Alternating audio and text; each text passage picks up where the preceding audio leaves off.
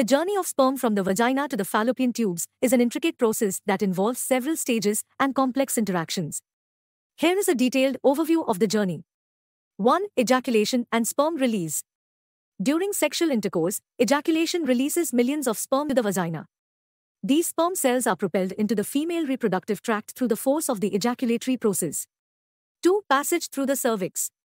The cervix is a narrow passage that connects the vagina to the uterus. The sperm need to navigate through this passage to reach the upper reproductive tract.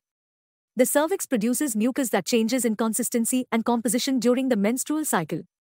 Around the time of ovulation, the mucus becomes thinner and more slippery, creating a more hospitable environment for sperm to swim through. 3. Uterus and uterine contractions. The sperm enter the uterus through the cervix. Uterine contractions help propel the sperm further into the reproductive tract.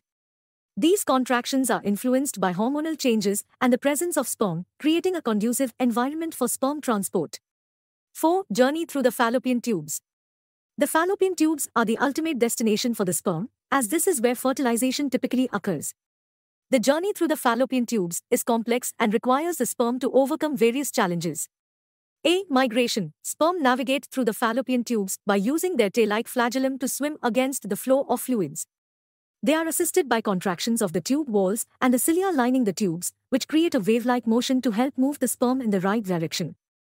B. Fertilization. If sexual intercourse occurs around the time of ovulation, an egg is released from one of the ovaries and drawn into the fallopian tube.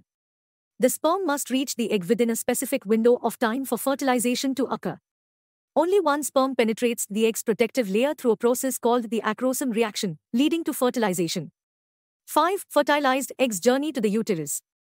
After fertilization, the resulting embryo undergoes cell divisions as it moves down the fallopian tube towards the uterus. This journey takes several days. The embryo reaches the uterus as a blastocyst, a multicellular structure. 6. Implantation in the uterus.